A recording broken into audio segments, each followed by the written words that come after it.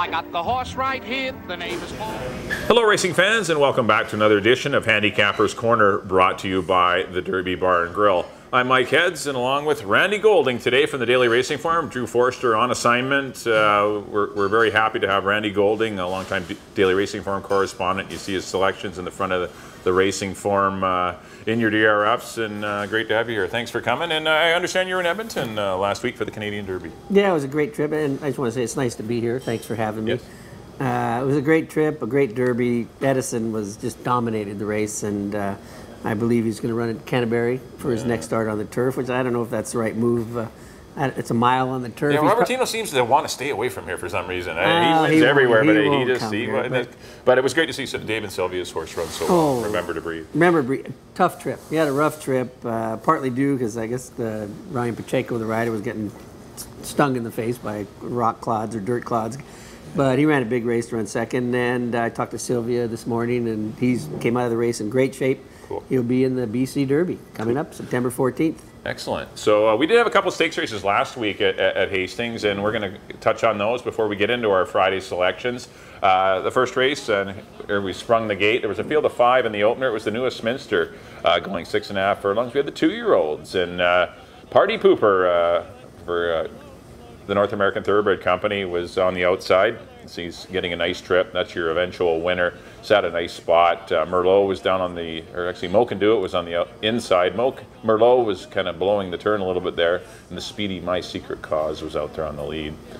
That was a good race by Party Pooper. Oh, going into, he looked good going into the race. He ran really well. Didn't he show? He showed the signs when he ran second at Jacuzzi Bob in that 3.5 furlong race, and he was closing so well at the end. And he had trouble. Yes, he did. He overcame trouble, and then you figured going 6.5, he was going to be tough, and he won like the favorite should. Yeah, Alex Pisano still the tight lines here, just rolling by My Secret Cause.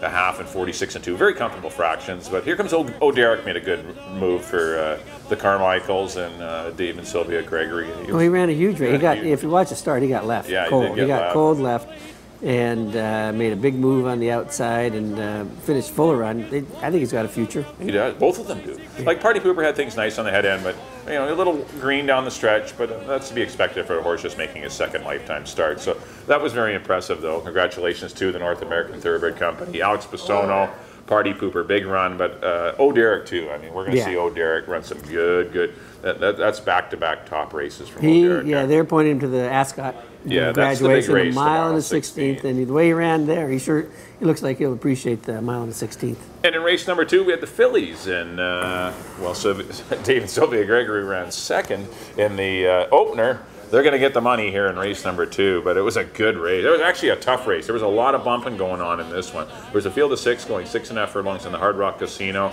You'll see the newcomer on the outside here, the 5-horse bought by the Copperwater Thoroughbreds, showing very good speed under Richard Hamill for trainer Craig McPherson. This horse was purchased back east. I believe it came on Miss Hatter. Then Saffron was sitting the trip in second, and Bullet was down on the inside. And you'll watch out the 3 and 4 path. Seedle Surprise and Ambleside Park are both kind of bumping. Yes, and there was an inquiry, and people have different views about the results. I kind of agree with the steward's decision. I think there was bumping, but part of it was caused. Ryan had to move his horse out a little bit, his horse out a little bit, and they bumped again down the stretch a couple times. So, but it was a big race, and who was the biggest surprise? Sylvia Gregory, the trainer, was shocked that this horse won. It's like their 3rd or 4th best 2-year-old, and. She was just hoping. First, she's watching the race. She said, "Man, we might get 3rd. Oh, wait a minute, we might get 2nd. We're going to win it." And she was very thrilled about it. Yeah. See, no racing room really. They're bumping still at the head of the lane. They're on the 3 and 4 path. The eventual winner comes through is in the 3 path here. And that's impressive. It's impressive the way went between horses for a 2-year-old. Not intimidated. That's very impressive. Yeah, great win for Seedle Surprise. Unlucky loser was Ambleside Park, but still for 2 very nice fillies. It'll be pointed obviously towards the fantasy later on in the year. Let's get into the Friday card, 7 o'clock post. Got 7 races on tap. The first race is, we got stakes for you. We got more stakes action. We got the Hong Kong Jockey Club mile and 16 for 3-year-old fillies. This will be their final prep before the Rich BC Oaks in a couple of weeks' time, or 3 weeks' time. And the obvious horses are the 2 Ole's Miss and the 3 Docilina. I'm going to go to Ole's Miss to win it. Obviously she doesn't win by much, but she wins. There's no traffic in this race. I just think she's a talented filly, and I know Docilina ran huge last time, ran a very good time on BC Cup Day, but things are a little tougher with Ole's Miss in the race. There isn't much between them. It'll be 2-3 or 3-2. And you can pick Flatter You or Fire Beauty for third. Either one are interchangeable, but it's a 2-horse race on paper. Absolutely, it's definitely a 2-horse race. And Amadeo Perez on Ole's Miss better keep her within range of Docilina, because if he doesn't, she's going to be gone. She ran a huge race last time. I think it was her second time going to mile and 16th. Big improvement. Right. Fast time. She was hooked for part of it. I don't see any other speed. Do you see any other speed in the race? No, Docilina's going to get the lead. You're right. And maybe Fire Beauty will go with her. I'm not sure. Actually, Fire Beauty broke. She kind of hopped at the start in her last start, so she might put some pressure, and she's probably better than she looked. She was compromised at the start of her last race, and and obviously Amadeo rode them both last time. It's a really tough decision for both for agent Trapper Barabee and Amadeo. I mean, it's hard. How can you go off Ole's Miss? I mean, Docilina's done it once. Ole's Miss has done it every time. That's the difference. I went 2-3-1 in the opener, and you went 2-3-1. You went 2-3-4. Oh, 4. Fire Beauty. Yeah, you went Fire. It doesn't really. It's 2-3 or 3-2. It's an exacta. Right. Look at the prices of the exactive and take it from there. But both Randy and I agree on the 2 Ole's Miss in the opener. On to race number 2, the Richmond Derby Trial. Obviously, the prep for the rich $150,000 BC Derby to be run on September the 14th. Good race. Only 5 of them signed on, but I got to go to Coffee Grinder. He's got the home court advantage. He's facing tougher horses. You got Solemnly Swear coming in for the North American Thoroughbred Corp. You got Tapacero coming in for the Swift Thoroughbreds. They're bringing in nice horses as they continue to. The Shaws had already brought in Distillery, who won last time, against the Allowance Company. But Coffee Grinder, he's just, I don't know, he's the real deal. I know he hasn't beating a lot, but I think he's the real deal. He is the real deal, and I was reluctant to pick against him, but I went with Solemnly. I did. Because Why not? I know you can't. But he has really been one of the most impressive 3-year-olds we've seen here in a long time. Just every race, he just dominates. He hasn't worked in 3 weeks, which worries me a little bit. But Craig says Craig McPherson, his trainer, says he's doing great, and it's excellent numbers with bringing horses back in this time period. And but I really like this Solemnly Swear a bit. I watched his races at Monmouth, and very impressive. His last win, he was tested more than once, and he just kept going. It was 6 furlongs, a 92 buyer, which is huge. That's back-to-back 92 buyers, which are the best numbers in the field. And when he went a mile into 70 for a $50,000 optional race, he won by 17 3/4 lengths, I believe it was.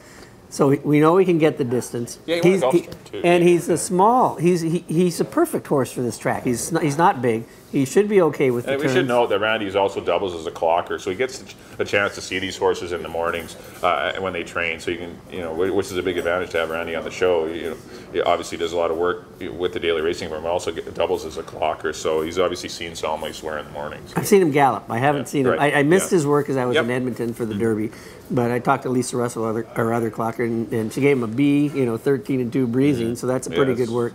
But he's the perfect size for this horse. He is going to be in front. I don't think there's any other. Who's going to go with him? Nobody. And so, Troy Taylor, his trainer, who never understates every horse he has ever trained. He's all right. He says, I don't know. He runs in 142. I don't know if he's that good, but his record is very good. Yeah. And this will be a real test for Coffee Grinder. This is the first real test. He's been facing a lot easier. He's never faced a horse like this. Off the top, Richter Red. I know they're off the top didn't run well in the Canadian Derby, but Richter Red's still an allowance type horse. I know there's not a lot behind him, but that's not his fault. That's the way I look at it. It's not really his fault what his opposition is. I just love the look of him. He's big, lanky. But all the look of a Derby and a distance horse. I wish he would have won the Canadian Derby. Oh, he would have won for fun. Distillery probably would have won the Canadian Derby for fun. It was a pretty weak in rendition of the Canadian Derby, but the horse that won was very nice. powerful. But Craig McPherson, talking to him about it, they didn't want to ship. They don't want to. The BC Derby is their target. Absolutely. And you don't want to go to Edmonton and maybe something, you get a little shipping sickness or whatever. When you're changing tracks, you can ruin your chance at the BC Derby 3 weeks later. And I know they didn't want to do it. They're BC owners. They're running the horses in BC, and that's great. The same never with, fault that. Same with the Shaws with Distillery. This right. is a race. The Derby is the BC Derby is a race they want to win. And he was pretty impressive, and he beat, who'd he beat? Remember to Breathe. Who won second in the Canadian Derby. That's right. Correct. So, that's a horse. I mean, I don't have him in my top 3, but I wouldn't be surprised if he ran a big race there too. But I think it's really a 2-horse race between Solemnly Swear and Coffee Grinder, and I won't be shocked if Coffee Grinder beats the horse I picked. No, and vice versa for me. So Randy went to the 1, Solemnly Swear. He went 1, 5, and 3 in the Richmond Derby trial. I'm going to go to the 5, Coffee Grinder, the obvious choice, but I went 5-1. I put Distillery in the 3rd spot. Went 5, 1, and 2. On to the 3rd race, 12-5 fillies and mares sprinting 6.5 furlongs.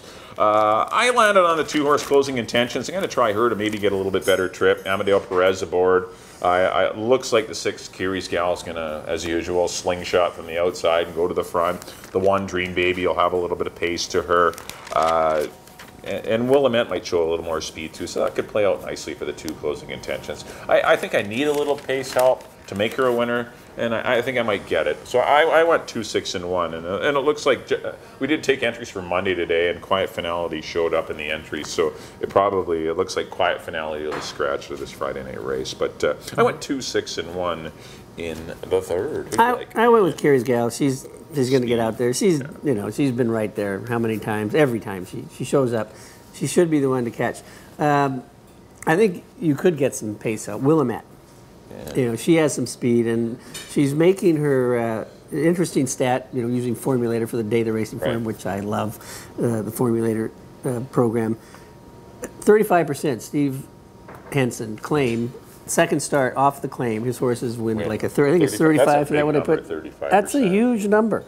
Because usually, training horses, you need a start to adjust and make the necessary adjustments after your first start, and maybe that's why Steve's so successful at it. Yeah, that's a big number. So I'm expecting. She didn't fire her first time for him, but she could fire here, and she's capable of winning this race if she runs her best race for sure. So, but yeah, I went with Kiri's Gal. And Dream Baby, I think, sitting on another big effort. Gets back with Richard Hamill. Nothing, no disrespect to Alex Masona, but Richard Hamill seemed to sit her nice, and she ran a big race for Richard. I know last time was a lot tougher with, Hidden Harbor in the race, but, I think she's better than that last race. Yeah. Anyway, it's a good race, good betting race. Okay, Randy goes to the 6, Kiri's Gal over the 1, Dream Baby, and the 5, Willamette. I'm going to go to the 2, Closing Intentions. I went 2, 6, and 1. But a good little betting race and those fillies and mares, they're good, honest mares. Should be a lot of fun in race 3. On to the 4th race. Got some maiden $8,000 claimers going 6.5 furlongs. Got 8 of them signed on. Got 1 filly showing up in the lineup, which makes things a little difficult. The 4-horse New Twist Miss for Leif Nordahl and Mike Anderson. Great works. Shows up for 8,000 and running against the boys, so it's a little difficult. I went to the 3, though, Uncle Clarence. Blinkers off, Richard Hamill, Craig McPherson. They've just been, seem like every time they partner up, they win. And this one's dropping in class, and it might have a little bit of speed. I like the blinker change. Let's see. I'm going to try Uncle Clarence to defeat the newcomer, number 4, New Twist Miss, and the 8, Fashionista would be my 3rd pick. I kind of like 3, 4, and 8. I can see any of those horses. In fact, when I first did the race, I actually went with New Twist Miss because the works are good. I thought, but it's a filly facing boys in her very first start. But she could win it. Nice work, 59. Works are good. She's by a sire. I think 70% debut sire horses first time. So that's pretty good numbers. I ended up with a dead set though. He showed pretty good speed going a mile and 16th in his first start for Pedro Alvarado, who's having a great year as a trainer. He had a good year last year. He's made a great transition from jockey to trainer. Very good job. And I think he's got the rail. He's got some speed. He could be tough to beat. I like the move blinkers off. It's one of my favorite moves. I think mathematic professor, friend of mine at Simon Fraser University, did a study one year at Hastings where horses, if you bet every horse that took the blinkers off, you made a profit. But also we noticed that when the blinkers came off a horse, the odds dropped the next time, which means they improved, obviously, for their second start. Anyway, just one of my favorite moves, like you mentioned. It's a good angle. It is. Like you want to notice changes, and that's how you'll see a horse will change his form from, you know, just running whatever, fifth. You see his equipment change, wins, and that's why. Trainers notice things and little subtleties, and you need to make changes like that. Yeah, I like especially blinkers off a speed horse is a big. It's huge. They'll get him to it's a relax. big move. They can relax. Yeah. But yeah, I agree with you. You know, I like horses shortening up too. Like here's a horse that's a perfect example of a pace casualty. The one horse dead set, going along, had fast fractions, ran nowhere. And you can get good odds on horses like this when they cut back to 6.5 furlongs and shorten up. And like you say, just a good, you know, a good. And for a hot barn, and you know, Amadeo's going to hurt your price, but yeah, that's all right. That's okay. Okay, Randy goes to the one horse dead set over the 4 New Twist missed, and the 3 Uncle Clarence. I went 3, 4, and 8 in the 4th. On to the 5th race, got some $4,000 conditional claimers, and onwards a 3 lifetime. Going 6.5 furlongs. I had a lot of trouble with this race. There's 10 of them signed on. I have no idea what's going to happen in here. I tried to cross off a few horses, and I'm still left with 5 or 6 that I could like. I went to the 5, no sense of, or what a sense of humor.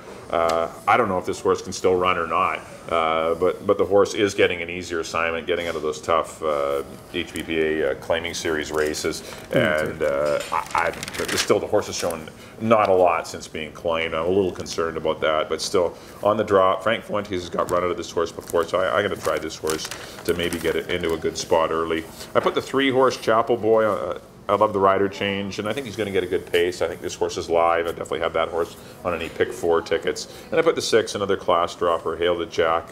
Another one I don't know if it can run here at all in a bull ring, but you must respect the connections, and the horse has got some back class. So, but I had a lot of trouble. I left out Royal Victor. I left out Tribe, Run Stormy Run, Fleming's Beach one, you know, the Contact Man. It's a good little race. Oh, it's a good. I agree. I had a lot of trouble. It is a well-matched group. Yeah, it's pretty wide open. Actually, when I first did it, I was leaning towards Tribe. Yeah. Because I thought, well, there's going to be some kind of pace here, but I don't know if he really wants to sprint. His best races have been going long, but he could certainly get up in time. And I don't know what the 7-2. I don't know if I'd take 7-2 on him, but. Yeah, because this is a tough race. I think a favorite should be 7-2 or 4-1 in a race like this. I went with Royal Victor. I don't see a lot of other speed in the race. Fleming's Beach has some speed, but his best race was his last race where they, let him sit back and make a one late run. So I think Royal Victor's going to get out there all by himself. And I got no argument with that. No, because it's 10-horse field. It's got a lot of congestion. Yeah. Sometimes being on the lead, you can win just because you're staying out of trouble. So that's the way I viewed the race. But it's Chapel Boy. He's been pretty, and Royal Victor's been knocking on the door. He's due. He's overdue. He's been right there in a bunch of races, and toss his race in that $8,000 starter race and. What are you looking at? You're looking at a pretty consistent horse. He was overmatched there. He's not overmatched here. I think he's going to the front. I'm expecting him to go all the way, and he might be a decent price because, like you say, it's a tough race to really single in on any horse in particular. And we'd like to welcome Sean Savacci, or I'm not too sure how to pronounce his name, a newcomer here to Hastings. I guess you can tell us a little bit about him. I guess you've been riding in Turkey. That's what I've heard. I don't really know that much about him. But he's talked to Michael Morrison, the steward, one of the stewards at Hastings today, and asked him some background. He's ridden about 250 races in Turkey. I'm not sure how many he's actually won, but he's been working horses here, and it could be a good addition. We'll have to find out when he actually rides in a race. He's looked good on horses working, but. It's a big difference, as you know. When 10 horses in on a 5.5 furlong track, things get a little. You have to make some good decisions out there. But it's great to have him in the room. And so good luck to Sean Savacci. But tough races, Randy and I mentioned. I've gone to the 5. What a sense of humor! It's a good little race, but there's a lot of ways to go. Get down to the paddock, look at these horses. I went 5, 3, and 6. Randy's going to go to the 7 Royal Victor. He went 7, 5 or 7, 3, and 1 in the 5th. On to the 6th race, first half of your late daily double. Maiden 5 Grand Fillies and Mares going 6.5 furlongs. Big field of 11 here. I guess you got one waiting to get in. The 12 horse Abervigon, but. I went to the 3 Miss Rose Parade, kind of an obvious selection. I went blinkers on last time, class change. Got beat by DS Sylvan, who was dropping in class. So I just thought she got beat by a better horse, I think she's live in here. And I'm going to give the 11 Be Remarkable another shot.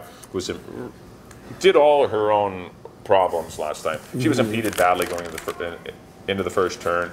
Caused her to lose valuable position. Re-rallied to get 5th, but I mean, this horse did all her own you know, she was green, or not green, but just everything that happened to her, she caused herself. But still, hopefully the 11 hole will keep her out of trouble, and maybe she got enough speed to get in a good spot. And I put the 7-horse Silver Pursuit, who I thought ran pretty well last time, in for third. I'm kind of on the 3, 11, and 7, but I really like Miss Rose Parade. I think I made her my best bet in the racing form. She looks like maybe a good key in your pick for us. Yeah, sure. Her Beyer figures are better than the rest of the field. She's got reasonable tactical speed, so she should get a good trip breaking from the 3 hole. Her trainer, Tony Cluche, does a good job with her horses. It's a live barn. Lots to like with Miss Rose Parade. I picked Miss Cape Away for second. Yeah. You know, she's run Back-to-back runner-up. That's good. There's nothing wrong with her form. Yeah. Craig McPherson, how's he doing? Leading trainer by how many? Anyway. Yeah. And Razan gallops for him, so it's not surprising to see Razan Choxy getting the odd mount from Craig. And he's 2 for 46 at the meet. Most of the horses that he's riding are big long shots, but he's actually I think he's the only jockey in the room that's won a Grade 1 race, and that was in India. But anyway, really nice kid, and I always root for him. And what do you think about Jamelia? That's the one that she's going to be out there all by herself. Yeah, a little trainer change, maybe a little freshening. I got Phil Hall now, and I don't know, just something. I don't know. Yeah, just a horse that's been out there on the head end. 21-4 is a little crazy. It's crazy, yeah. That was, hopefully you can get a 22-2 or something. Of course, Amadeo aboard. That's a big plus. So I don't mind the filly. I mean, I'm not in love. I am in love. I'm in love with Miss Rose Parade, and then there's about 5 or 6 of them that are interchangeable. That's why I looked second at and it. third. So I went with Zenita Rose for third. Should move forward. She's had a race. Yeah, she's been a little layoff last time. Little layoff, coming back. That was a good race. Her first start back, and and it says Sandra Loseth, but we probably know it's her daughter Christine. Training the horses, who has a lot to do with Ole's Miss and the Tracy McCarthy barn. So I can see her moving forward enough to get a slice, part of the exotics. But both Randy and I agree on the 3, Miss Rose Parade. Randy's going to go 3, 1, and 6. I'm going to go to the 3, 11. I'm going to weigh the outside. I'm going to be remarkable, another shot. 3, 11, and 7. We both agree Miss Rose Parade's really alive in race number 6. On to the 7th and final on the Friday night program, and another skullbuster. Kind of a tough way to close it out. Got full field at 12, going 1 mile and an eighth. This is an allowance, kind of an optional claimer, actually. It's a starter race for horses that have run for 5,000 this year. You can protect the horse, and if you haven't, you got to run for the 5,000 claiming in this race. But I think it's 3 horses, Randy, between the 2 vying for glory, who I thought was very good on BC Cup Day, losing to Mark and Ganby.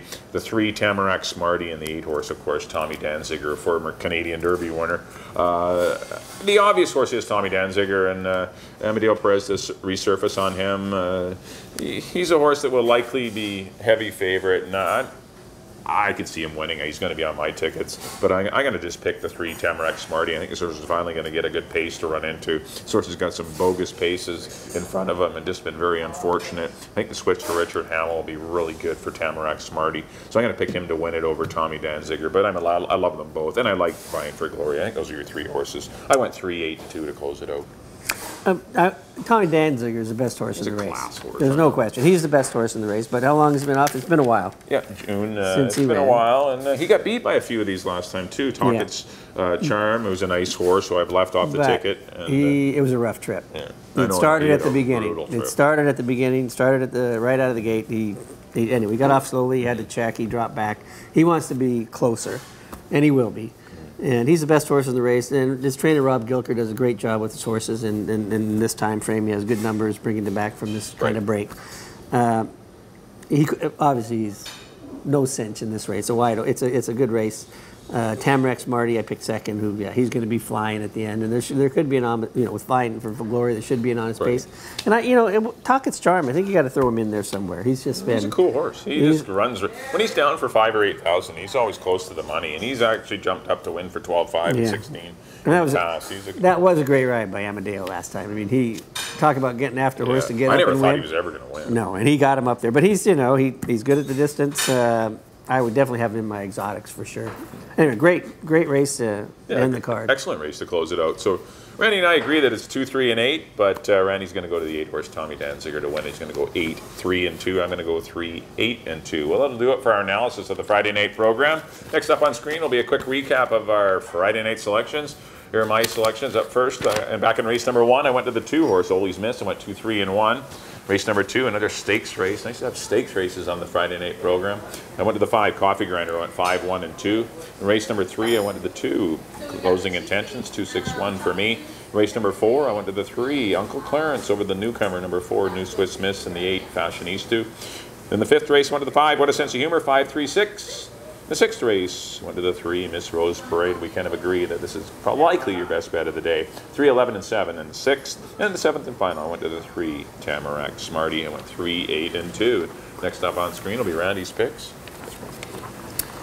Well, I went similar to Mike. I went with Ole's Miss in the first race. Ole's 2, 3, 4. Ole's Miss, Docilina, Fire Beauty. Docilina could take them all the way though. Second race, great race. Solemnly Swear, Coffee Grinder, Tapicero. Once again, I wouldn't be surprised if Coffee Grinder won the race. Third race, Carrie's Gal. Number 1, Dream Baby, Willamette. Fourth, number 1, Dead Set. New Twist Miss, the first-time starter. Big shot there. And number 3, Uncle Clarence. Royal Victor looks like the only speed in the 5th race. I think he could take them all the way. Chapel Boy second, number 1, 1440.